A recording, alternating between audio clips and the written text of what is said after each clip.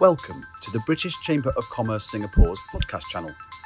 We're excited to bring you Season 3 of new episodes featuring in-depth content across Singapore, ASEAN and the United Kingdom. We've had some extraordinary guests on our channel, including Formula One's Claire Williams. I'm a firm believer that any great team, any successful team has a great culture flowing through it. You aren't successful if you don't. So we put a lot of work into this. Renowned mountaineer Kenton Cool. There, 2019, there with a client, a big storm came in and literally destroyed Camp 2. And I got some video footage of Sherpas like trying to hold on to the tent fabric as it blows away. And the Royal Navy's Commodore Steve Morehouse, commander of the UK Carrier Strike Group. The squadron of F-35 aircraft we have on board is a Royal Air Force squadron, and the personnel there are drawn from both the Navy and the Air Force. So, what better way of showing just the efficiency and the joined-up nature that we now have. And distinguished Sky News anchor Jeremy Thompson. We had two little vans with satellite links, and we leapfrogged up the road to Pristina, the capital, throughout that first day, with non-stop coverage from basically inside a war zone. We also sit down with the likes of TikTok, Twitch and Twitter and continue to bring you conversations around business and trade, leadership and people, sustainability, sports and arts and much, much more. Thank you, as always, for your support and we hope you enjoy this podcast. Ladies and gentlemen, welcome to this British Chamber of Commerce podcast and a very good morning to you wherever you are tuning in from. My name is Anil Scott. I'm a partner with Select Investors Singapore, and during this podcast, I'll be taking an inside look at what a successful expatriate life in Singapore looks like. Now, that is, of course, a wide-ranging and open-ended topic, subject, of course, to interpretation and nuance. However, my guest this morning will be talking with me in some detail about the unique, often fascinating, and undoubtedly fulfilling aspects of a very purpose-driven professional life, one that many of us could only hope to lead. I've personally known our guest speaker through our mutual professional association with the establishment he heads in Singapore for well over a decade now. And in that short space of time, his vision and professionalism have in no small part contributed to the precocious success of the international school that he founded here. I'm delighted to be joined on this morning's BritCham podcast by the founding headmaster of Dulwich College, Singapore, Mr. Nick Magnus. Nick, good morning and welcome. Good morning, Anil, and thank you for your kind words. Nick, it really is great to be sitting down with you again.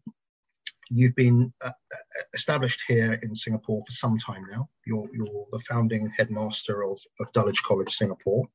Now, undoubtedly one of the leading international schools here. You're a professionally settled, long-term expatriate, well known in the international community here. Many people come to Singapore, are sent to Singapore to set up businesses and offices for their companies and organizations, often in a commercial capacity, but others as well.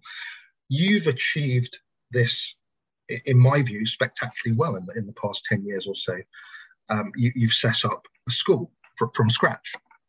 Looking back over that time, and it's a period over which you and I have met and spoken on a number of occasions. What would you say, Nick, are the three proudest personal or professional achievements of your time here so far? I think that, well, first of all, as the founding head, it's important to note that it's not about me. It's about the team that I'm fortunate enough to lead. And it's that team effort which has really been part of the success. I think one thing that I'm very proud of is that I think that you have to have a very clear vision for any sort of startup, any startup. And I think that we had a very clear vision from the start about the sort of school that we would be, the sort of school that we wanted to create. And I think that often when it comes to startups, there's a temptation to try and be all things to all people. And I think that's a big mistake. I think if you try and be all things to all people, you end up being pretty average at everything. And in Singapore, with our parents and with the clientele here, they're not going to accept average. The word average doesn't exist in the Singapore vocabulary. So I think we were very clear about the vision, and I think although we are far from perfect and we've made many mistakes, we have pretty much delivered on the promises that we made. It was a big ask. We sold a greenfield site and the promise of what the school would be. And it was a huge leap of faith on behalf of the parents. But I think that on the whole, we have delivered on those promises. So I'm proud of that. I'm proud of the fact, I'm very proud of my students and of my teachers. I'm proud of the partnerships that we have established with our parents. But I'm also very proud of the fact that we're forward thinking, that we're innovative, and we haven't rested on our laurels. We haven't said, job done. Congratulations, aren't we wonderful? We're always looking to improve. We're always looking to innovate. We're always looking to be creative, and I'm proud of that as well. And that last part about forward thinking, looking to improve, can I take it that involves the making mistakes, or perhaps the courage to make mistakes as well? Yeah, and there's absolutely nothing wrong with making mistakes. Again, I think it's not correct that leadership is seen as being perfect. If you don't make mistakes, I would argue that you're actually not trying hard enough. And I think it's important that we encourage people to be creative, to try and think outside of the box. And that will, of course, involve making lots of mistakes. And there's nothing wrong with that. I think that you can get away with it once or twice. If you keep making the same mistakes, then there's an issue there, and that's not going to be sustainable. And I think it's important that we encourage in our young people that it's okay to make mistakes, that you learn from making mistakes. I just want to unpack this, what you said earlier about delivering on promises made. Now, we talked about this earlier, but about consistency and about the fact that you and the school you lead has stuck to your guns, and you haven't divulged, and you haven't diverged, sorry, from what you set out to do.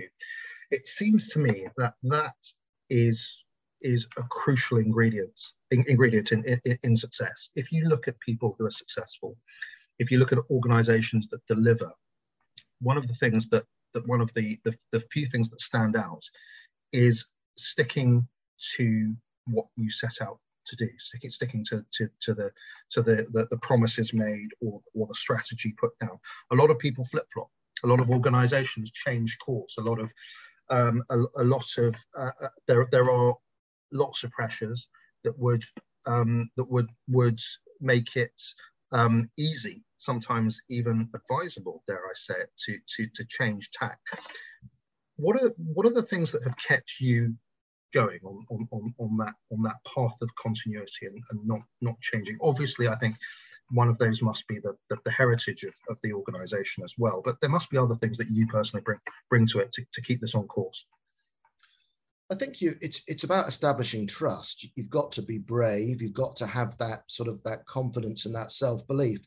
And there will be times when that self-belief will be called into question. And then you need a strong team of people around you who share that vision, who share that belief. They're responsible for sometimes sort of picking you up and dusting you off when you have that moment of self-doubt. So that's good people. So yeah, good people around you who share the vision. And I think I've been very fortunate in the team that I've managed to work with over the last 10 years here. So it's, and as I say, it's about establishing trust. And if you establish trust, people will allow you to make mistakes. They'll allow you to get it wrong on occasion, not too often. Yeah. But if you have that trust, then you really can achieve great things together. Super. Now, I'm just curious, Nick, before you came here, what were your preconceptions of what life in Singapore would be like? And especially given that you're not new to an overseas posting. You've been in China and East Africa. Did you think Singapore was going to be an easy run? Were you a bit more sanguine about your Singapore venture? Yeah, I mean, I've been an expat now for 23 years. So my wife and I went overseas in 1998. We were in London, and we were we were in our late 20s and a bit sort of a bit fed up and we needed a bit of a change. So we decided to have an adventure. And we decided to go and teach overseas. We weren't interested in promotion or careers or money. It was very much about this lifestyle change, this lifestyle adventure. So we headed off to Nairobi for 2 years, and we stayed for 8.5. And it just happened that, you know, promotions came our way, opportunities came our way. So we were there for 8.5 years and had the most wonderful time. It's hard to wipe the dust of Africa off your boots. And it was, but you know, your priorities change. So during that time, we became parents, and then we started thinking about, well, we'll need financial security, we'll need physical security, and then really, I mean, it came from nowhere. I saw an advert for Dulwich College in Shanghai. This was back in 2005. And before I knew it, I was on a plane traveling to London for interview. And we were heading to China. And of course, China at that time, an incredibly exciting place to be. China was exploding with foreign investment being welcomed in with open arms. And, you know, we were there in China for 5.5 years at a time where we saw tremendous growth and again, tremendous opportunity. And it was really, really exciting to be a very small part of that success story. And again, we met some fabulous people, had some wonderful opportunities to build up. I was the founding head of that school, so to build a school from scratch. And then, you know, Singapore came along, and of course we'd been on to Singapore on holiday on a number of occasions, and it just ticked all the right boxes for us. It was great opportunities for our children in terms of sports and extracurricular activities, in terms of lifestyle for all of us. And it really was, it's got that excitement of Asia, but it also has that sort of Western influence too. So for us, it really was the best of both worlds. You know, we could have the excitement of living in Asia, but we could also buy Branston pickle and Marmite. So Singapore, here we come. Very good. And it's a rich international experience, isn't it? If you look at yours, how would you say that has contributed and developed you as a professional? I mean, when you sit and look at your industry, which is a global industry, but it's also, if you look at the British education system, it's also a very parochial one as well. Do you think this experience has given you some real strengths and real advantages from a professional perspective? Yeah, I think is there an expat edge? Is what I'm getting at. I think it's more about sort of maturity, and as you get older, hopefully you get wiser. I think when I was my first headship was in Kenya. I was very much you know, a British head teacher running a British school for an international community, and I realized through that Kenya journey and China and here in Singapore that even though I'm British and I'm very proud to be British, and there's such strong influence there, you know, I've matured and grown into an international citizen, if you like, and I've lived overseas for 23 years. I've got friends from all over the world. I've met the most fascinating, incredible people from all the continents, and it's made me, I think, an older and wiser and a more rounded and more fulfilled person as a result. So I'm a great advocate of the global citizenship that an international education and an international lifestyle offers you. You know, it's not about being a British person in Singapore. It's about being part of an international global community. Now, in the early days of your posting here, you and Sonia and the family would undoubtedly have faced a number of challenges, some big, some not so big, some we'll all be familiar with, others perhaps not. I'm interested to know, for our listeners who may be newer to Singapore, how exactly you and your family squared up to these Were there any real curveballs or surprises along the way? You must now, Nick, have a few takeaways from that formative time, and not just in Singapore, in Kenya and China as well. What would or wouldn't you do if you did it all over again? Well, I mean, we're seasoned expats now, and I'm not one for looking back and if only we'd done this. I think that, you know, I believe in fate. I believe that things happen for a reason, and I think that when adversity comes along, it can be the making or the breaking of you, and you've got to respond to it. So I think that for me, as I say, as a seasoned expat, we're very comfortable with the lifestyle that we've chosen. And we've reconciled ourselves with the fact that we are long-term expats. You know, we're not here for the short haul. We're not here for 2 years, then going back to the UK. Yeah. But of course, that brings challenges with it. So, and that's been really highlighted by the pandemic. My parents and Sonia's parents are elderly. They're in the latter part of what's been a wonderful life. Yes. But we're a long way from home now. That was always okay before, and you know, listeners might identify with this, that dreaded phone call that you get at 3 o'clock in the morning, and the phone goes, and you look at your phone, and it's a +44 number, and you think to yourself, well, it's family, and my family know that it's 3 o'clock in the morning in Singapore.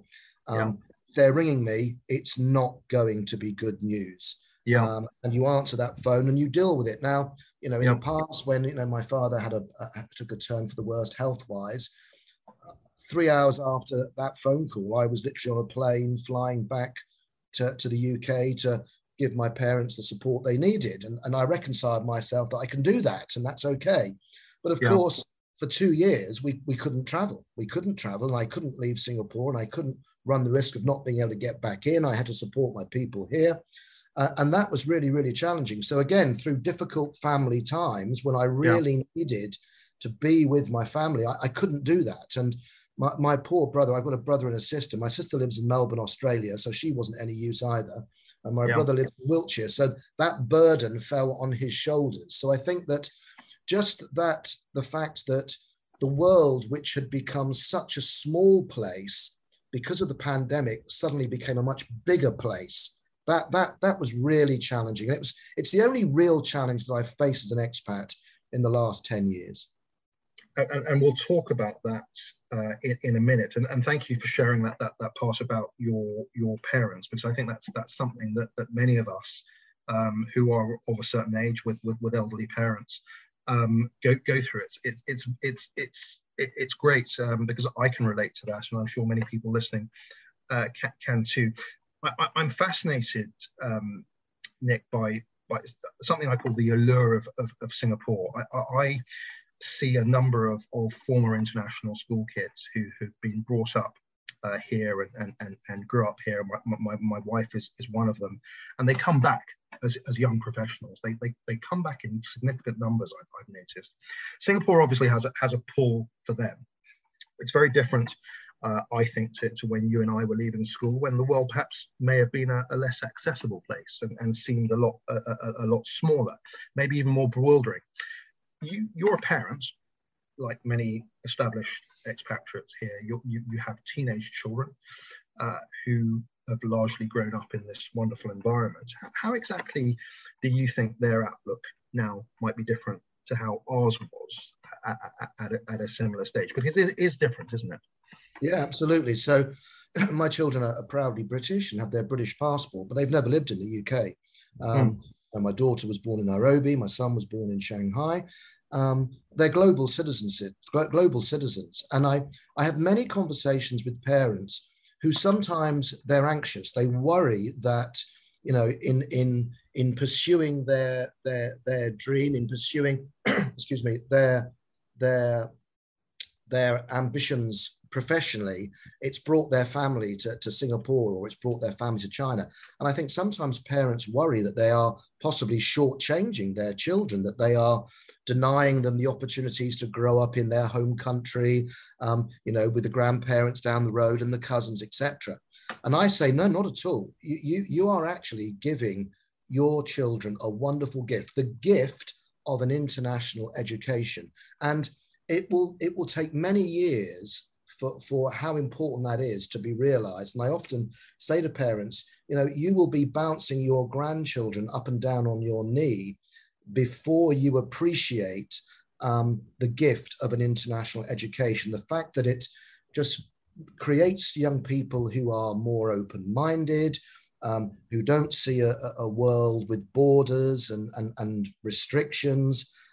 They look beyond those borders, and they see a whole world of opportunity. They're not restricted to one country as we possibly were when we were growing up. Our world was, the United Kingdom, whereas our children today see a whole world of possibilities, and it produces young people who are completely comfortable with who they are and what they are and where they're from. And there will be challenges along the way. There's lots of research on third culture kids and the pros and cons for that. But I genuinely believe, with 23 years under my belt, that it produces wonderful young people who will make a real difference to the world.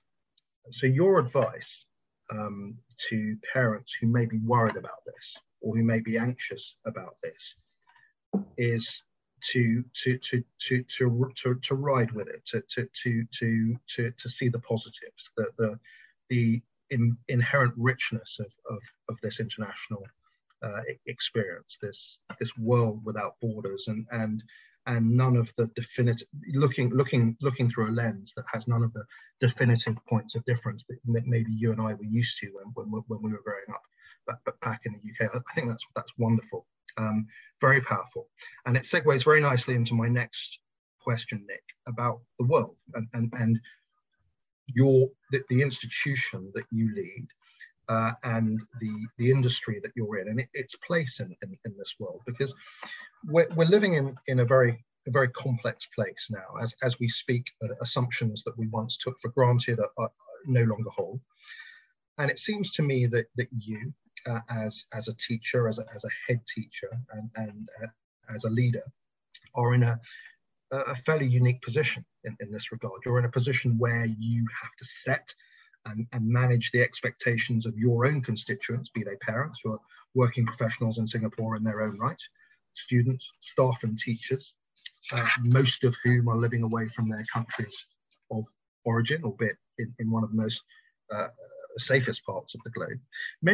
Many people would say, and I've heard it said to me before, certainly, that educators who have to be at the forefront of new ideas can positively contribute to this debate. The pedagogical edge, so to speak. Would it be fair to say that you and your institution and your industry may be able to do this a little bit better than most of us? And I'd go even further and ask you, would you and your school be able to do this better by dint of the fact that you're situated here in Singapore? Yeah, it's interesting. I think that education is the world of education is not always a good example to use when it comes to being creative and innovative, because I think that when it comes to education, it is by its nature, it's quite traditional, it's quite conservative, small c, and it's quite resistant to change. When you have so many stakeholders in all of the students and the parents and the teachers, if you're going to put change into place, you've got to really think very carefully about that and go through a whole change process. And that can very much slow down the pace of change. I think that the pandemic has changed our views on that. I think, the expression necessity is the mother of all invention. We've had to change and sometimes change overnight. And I think it's given us a confidence. It's given us a confidence that we can do that. I think other industries, listeners will be, that are in those industries are in a stronger position when it comes to change. But I think the pandemic, there have to be some pluses, some pros to all of the challenges that we've had over the last 2 years. And I think that it's given educators more of a confidence that they can embrace change, as long as they go through a carefully managed change process. And to that point, you are you're preparing. It's a cliche, but it's a truism as well. You're preparing leaders for the future. The young people today that are in your care, that you and other institutions like yours are helping to prepare for life, are going to be leaders. They're going to be influencers, and I'm assuming that gives you a fairly unique perspective, a unique professional perspective on the power of what you're doing, and how that can contribute to that world that we're going to live in tomorrow, compared to some of us that may be engaged in a little bit more everyday priorities in our professional lives. That's essentially where I'm trying to get at. Yeah, I think that, you know, as parents, we want the best for our children. We want our children to be successful. We want them to be happy. We want them to be kind.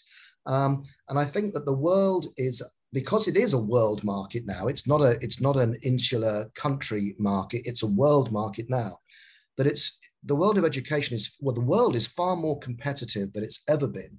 And getting good exam results and going to a good university is no longer enough to differentiate your child from the rest, from the pack. How is your child going to stand out? And that's when I come back to that whole global citizenship thing, because I think this is absolutely key to creating individuals who stand out, who see the world through a slightly different lens. And when I talk about global citizenship, I think it's about young people who understand and embrace and are excited about things like diversity, equity, and inclusion, about well-being, about fairness, about sustainability, about intercultural understanding. Now, I'm not saying that you wouldn't get that in your home country, but I think the fact that our children are they're completely sort of embraced by the fact that they are global citizens. I think that gives them an advantage. I think it gives them a confidence that when they're in a crowded room surrounded by 10 other 25-year-old graduates, that will give them an edge. That will make them stand out. That they will be the leaders in that room. They'll have that confidence. You see it yourselves. Our children, as expatriate children, they have a tremendous confidence. You can put them in a room with complete strangers, and within a few minutes, they're all talking to each other.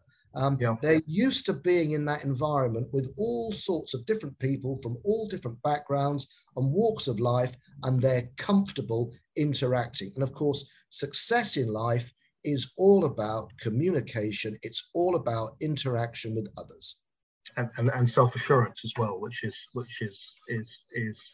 central to what you do in international schooling.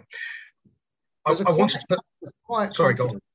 a quiet confidence that, again, you have to nurture it. We want our young people to be gracious. We want our young people to be humble. Yeah. We also want them to have that quiet, steely confidence, which will be a fabulous life skill for them to take through life. An asset. I want to turn briefly back to the concept of success. And I think it was 2012 that you and I sat down in Starbucks in Change Alley off Raffles Place, and so much water has gone under the bridge since then. Even Change Alley and that Starbucks look completely different if you go there today. Back then, Dulwich College, Singapore, wasn't even a building site. I think the ground had probably just been broken. Today, it's a thriving school. There are thousands of students who attend the school that you lead. There must have been a lot of pressure along the way, a lot of expectations on your shoulders from a number of different areas, from the organisation that you work for, from peers, from yourself, I'm sure, as someone that had set very definable goals. You've built this school from scratch. You've built it into a successful organisation.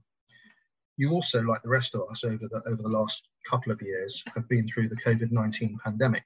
And this is interesting because you had an organisation, the very premise of which infers that face-to-face contact and human interaction are essential to what you do. I'm curious how you came out of that experience, the COVID experience, personally and professionally, and I'm interested in what advice you'd have to offer based on your personal journey through the last 2 years. Yeah, I think that I think it's challenged us to think differently. It forced us out of our comfort zone, and I think that we've looked at the ways that we do things, and sometimes we have to ask ourselves, why do we do things this way? And often the response is, well, we do things this way because it's the way that we've always done them. And Yep. An example would be sort of working from home. Now, if you'd said to me, 3 years ago that not the teaching staff, but that your admin staff, that your finance teams, your marketeers, your HR, they can work remotely, I would have said absolute rubbish. That's impossible. How can people work remotely? But you can. We've been forced to do it by the pandemic, and we've proved that that we can be more flexible, that we can be nimble, that we can adapt to situations. We can have hybrid systems and processes in place where we do think a little bit differently. And I think that we have become much smarter as a result of that. I think that's been an advantage. The use of technology to support you in the workplace, to support those relationships. But the key here is that the technology is not a replacement for those relationships. And I think that, again, 2 years down the line, we've realized the importance of that human interaction. And I don't think any algorithm or any artificial intelligence is ever going to be able to replace that connectivity that one human being has with the other. And it's made us appreciate that more. It's made us appreciate the simple things in life, being able to walk into a theatre and watch a play or a concert, to be able to walk down the road and not have to wear a mask. It's made us appreciate how fortunate we were beforehand. It's made us smarter, and I think it's made us understand and appreciate the importance of relationships more. Did it also teach you, because you are, by dint of the fact of what you are, and I'm talking about the organisation here rather than you personally, you are in a privileged position. You are if you look at the global community of school students, if you look at the educational picture in any given country, an international school represents a fairly lucky, a fairly privileged portion of the population. Absolutely nothing wrong with that at all. Did the pandemic give you an opportunity to view life through a slightly different lens, or did you have that view already? And was there a sense of it's important to give back in different aspects when you see the probably unequal effects of something like a health emergency on the wider population? Did that focus thoughts? I think that the subject of privilege is a really, really important one in an international school, in a private school where parents are paying a lot of money, and our children are absolutely blessed. They are so lucky in all of the opportunities that they have. And so they are in a privileged position. And as you say, there's nothing wrong with that. There's no shame in being privileged, but with privilege comes responsibility. Responsibility to make the most of the opportunities that you have every day, but also the responsibility to pay that good fortune forward. Now, I don't think that the pandemic has changed our attitude towards that. We all realized that we had that responsibility going into the pandemic. It may have slightly focused us a little clearer, but it's really important that our young people, as I say, when they go out into that big bad world, have a true understanding of how privileged they are and the responsibility that it brings with it. Wonderful. Thank you, Nick. Now we're nearing the end of this podcast, the latter stages of this podcast. It's been as I knew it would. It's been an engaging and very interesting conversation.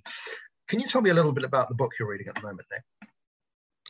I've always got about 3 or 4 books on the go. So I'm a lover of history. So I've always got historical non-fiction on the go.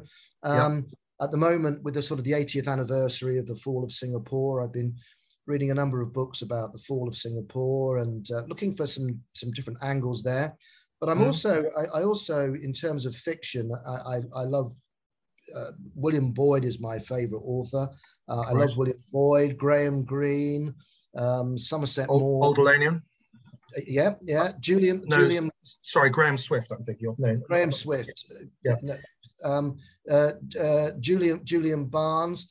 But there's also if you think about the writing of those authors, there's an international side to that as well. It's quite cosmopolitan, their subject matter. And anyway, that's what I tend to.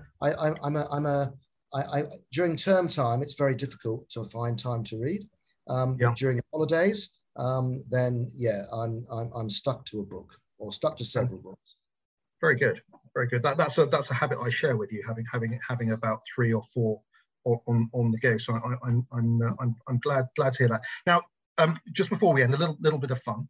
On a sultry tropical evening in Singapore on your veranda, cold beer or red wine? I would start with a cold beer, then swiftly move on to a glass of Pinot Noir or blackcurrant juice, as some of my friends refer to it. Very good. And at the weekend, football or cricket?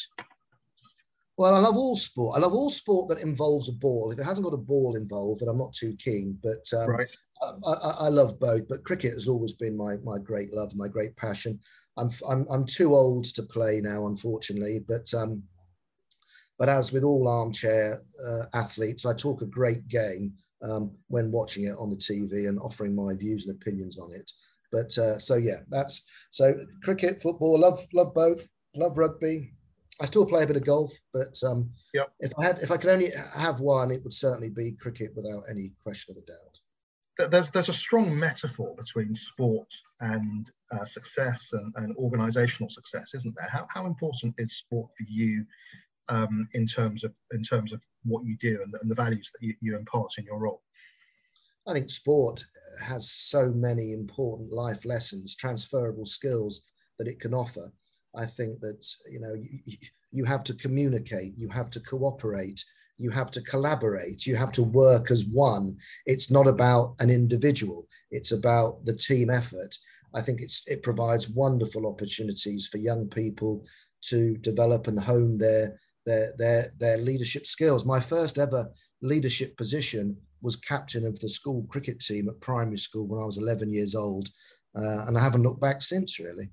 I've always liked the sound of my own voice. Fantastic. Now, lastly, Nick, who would you like to see as the new James Bond? Well, I must be honest with you. I'm a big fan of Daniel Craig. I thought he was a fabulous James Bond. Yeah. And no spoilers, but I must admit, I did allow myself a little bit of a cry at the end of the last one. I found it terribly sad. It was like the end of an era. And I haven't seen it yet. So I'll say no more. But I know there's been lots of talk about this individual, but I really do think that Idris Elba would make a fantastic James Bond. For me, a James Bond has got to be British. They've got to be sort of a bit anti-establishment. They've got to have a bit of an edge to them. But there's something a bit classy about them too. And I think that I think Idris Elba would fit that bill perfectly. I think my wife would agree with you 100% as well. No, I like that choice. I like a Bond for the decades ahead. I think. Nick, it has been wonderful as ever to chat with you this morning. Thank you very much for your time and for this engaging podcast.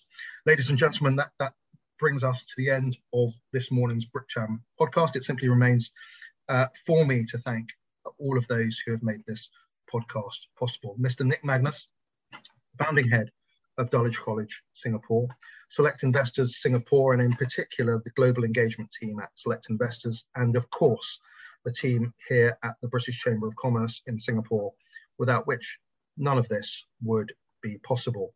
Wherever you are, I wish you a safe, productive and enjoyable day, and thank you once again for listening. Thank you for tuning into this episode of the British Chamber's podcast. Before you go, don't forget to subscribe, and why not leave us a rating and review on Spotify, Apple, Google and the other podcast platforms. For more information, please visit our website at www.britcham.org.sg and tune in next time for a brand new episode.